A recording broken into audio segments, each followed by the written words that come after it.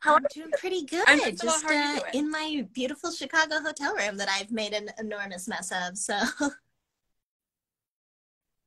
That's all right. You were here for absolutely. 2 weeks. You can do that. It's all good. Well, thank you so much for chatting with me today. For all those who are just tuning in, thanks for joining us. We are chatting with Krista Curry from Annie, who plays Lily St. Regis, one of Ian's sidekicks. So, if you have any questions for Krista, go ahead and put them in the comments. We'll get to as many as possible. Thank you. But first of all, welcome to Chicago. I've been a Have couple you been to times, Chicago and before? both times it was so cold.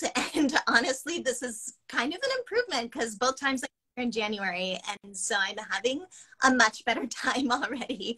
I've already frequented the Nordstrom Rack, got this really cute jacket, so I'm having a great time in Chicago. Okay. And you're coming at a fantastic time because All this right, coming we're weekend we're going. dyeing the river green. So good, so good. Yeah, well, we have so much to chat about, but first I want to go back to the beginning of your journey as an actress and what really Yes. sparked your So love for I actually acting. started in community theater when I was like 6 years old. It was something that my dad and I did together. And so we did a ton of plays together in community theater when I was growing up in Gig Harbor, Washington.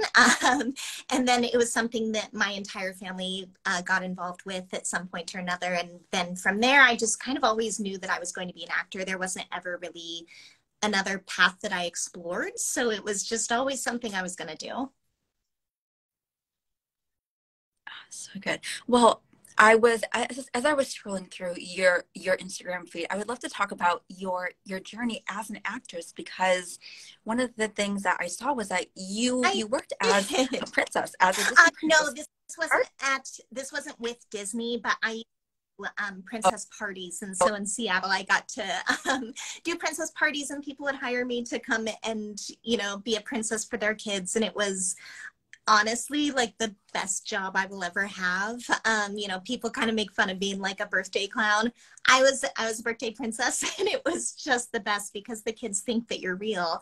And so doing this show is actually something that has been really magical because little girls will come up to the stage door especially, and sometimes they're dressed as Annie. And so it's just so special to get to meet them. And I love meeting the audience members of all shapes and sizes, but the tiny children is something that just really, oh, it just makes your day every time. and you work with just a bunch of phenomenal young actresses in these orphan roles. Can you tell me a little bit about, traveling the It's world been with these really awesome young amazing. kids? They're all around 12. Most of them are 12, but they range in age from 10 to 15.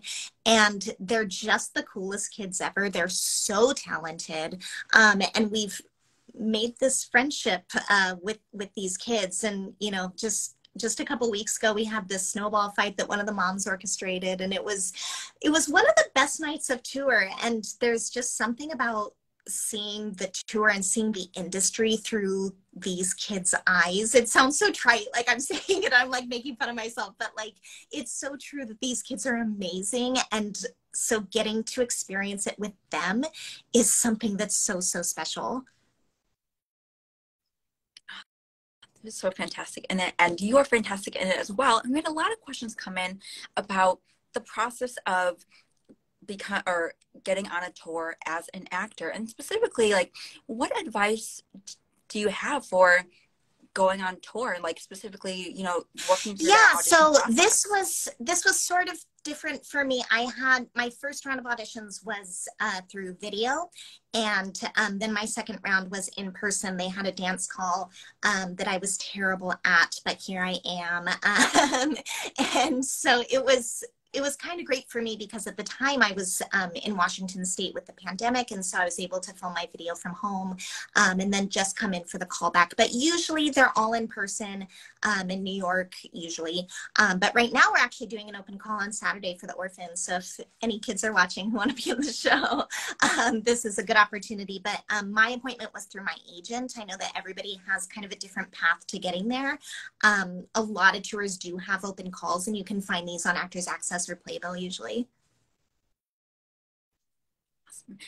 And this is not your first time playing Lily Yeah. St. Regis. You were in not specifically the tour, but you've been in Annie before. And what made you really say, you know what? Well, Let's go back that's to it's Annie. just Let's a do role that I've always loved doing. And ever since I saw the movie when I was a kid, Bernadette Peters, Tim Curry, Carol Burnett, like I knew that that was my role, and I've always had a good handle on what my type is, and um, so I always knew that Lily was a role I wanted to play. And so that was actually, speaking of my dad, that's actually the last show that I did with my dad.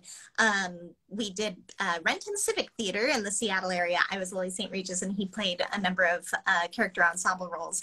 And so I always wanted to revisit this. And I remember when I got the email from my agent, I saw Annie in the subject line, you have an audition for Annie. And I was like, oh, please be Lily, please be Lily. And it was Lily. I was like, yes, my agent gets me entirely. So I would love to dig into being typecast, as you just mentioned, because I read in an interview you did with an Omaha publication about leaning into your typecast.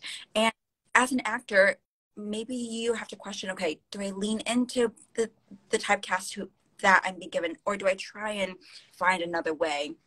And you say in this interview how you lean into it. Can you tell us a yeah, little bit more about that's such a good typecast question. It's and your actually something I'm very passionate about, is knowing who you are and being true to your type. It's just another, it's an actor way of being true to yourself, and so knowing exactly who you are, because like there are roles that I could do. Like I'm fine at playing an ingenue. I was a good princess at the parties, but it's clear that I am a ridiculous person and I have this voice. And so it's something that just is more natural to me, is those character roles. And so I like doing those character roles. And so I'm very lucky in that I love my type. I love the little box that I've been put in. I have no desire to get out. I love my type. I'm so lucky to get to do these kind of roles.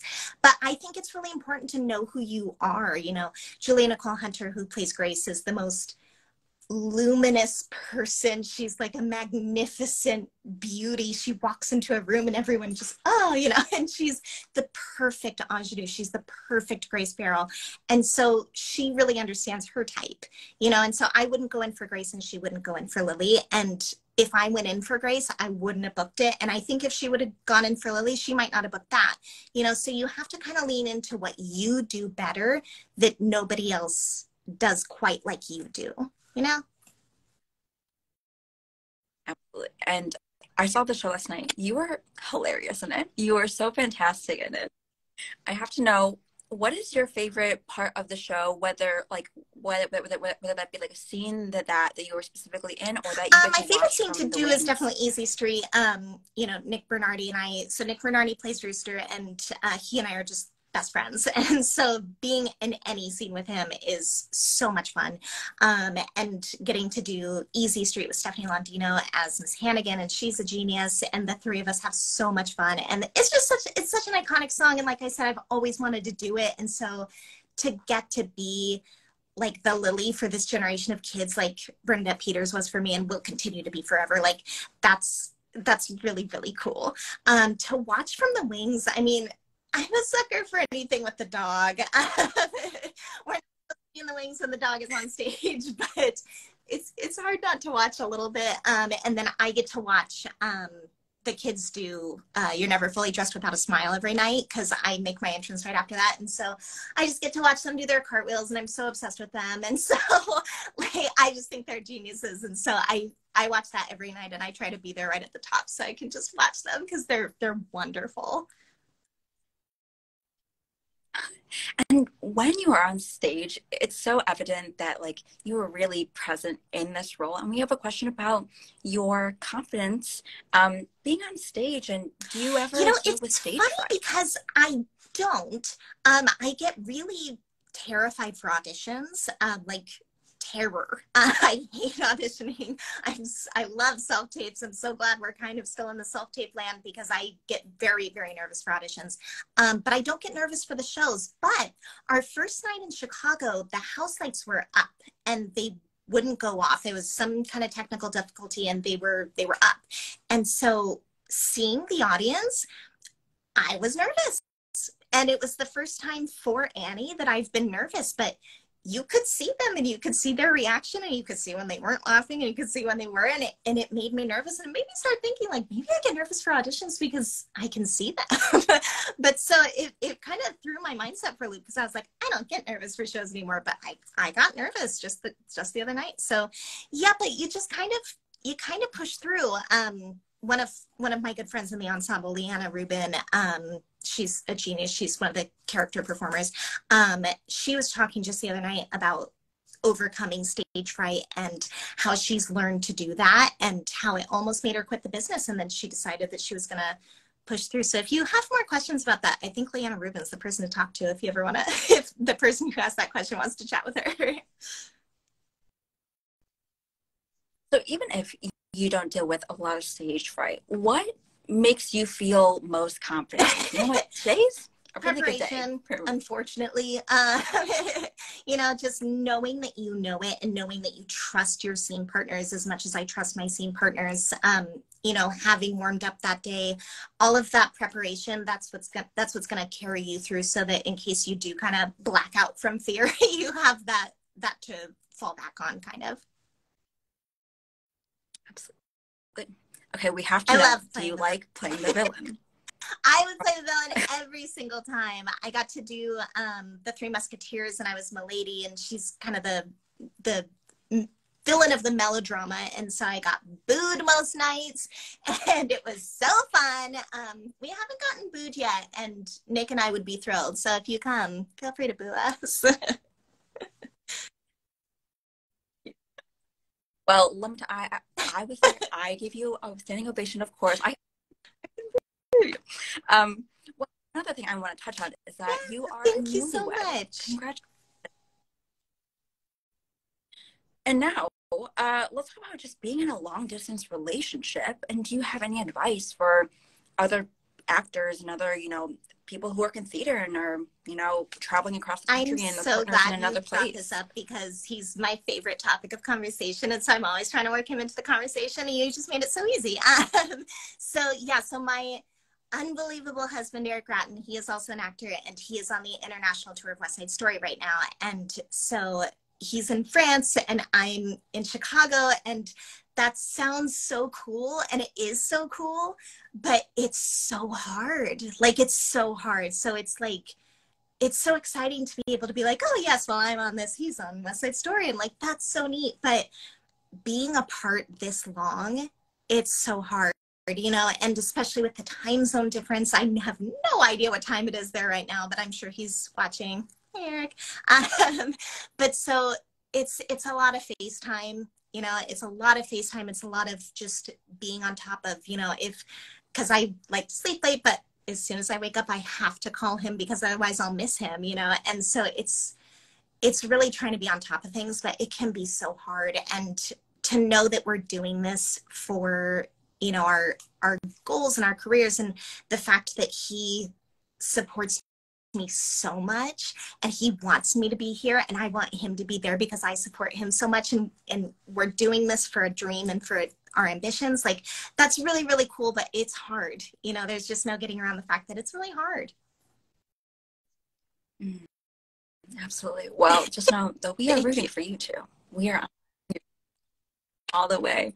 Well, we are nearing the end of our time here, but to wrap us up, what do you hope folks take away after seeing Annie? I mean, it's such an uplifting show, but when people walk out of the theater, what do you hope? Oh gosh, that's such a good question. I mean, I leave with admiration for these kids every single night. And again, that sounds so ridiculous, but it's so, so true. Like, these kids are so amazing. And this is a story about a little girl who literally changes the world. And, it may not be completely nonfiction, but that idea of how hope and optimism can sustain you through these rough times. And we've had some rough times recently.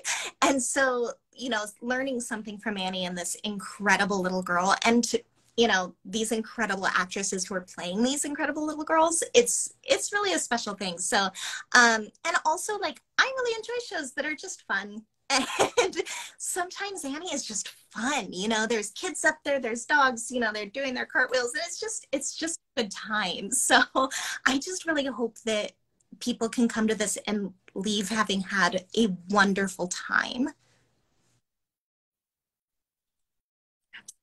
Krista, thank you so much for sharing your time and talent with us. We're so grateful.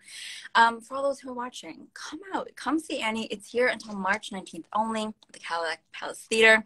Get your tickets, BroadwayChicago.com. We have $25 lottery, $49 rush. There's all the options for you to come. If you want a feel-good show, this is it. This company is just fantastic. Come see Krista. She'll make you laugh. It'll be really, really awesome. Krista, thank you so much again. And You know your time in what? Chicago. And It's been great. So I'm excited about it. So Thank good. you so Thank much. you all so much.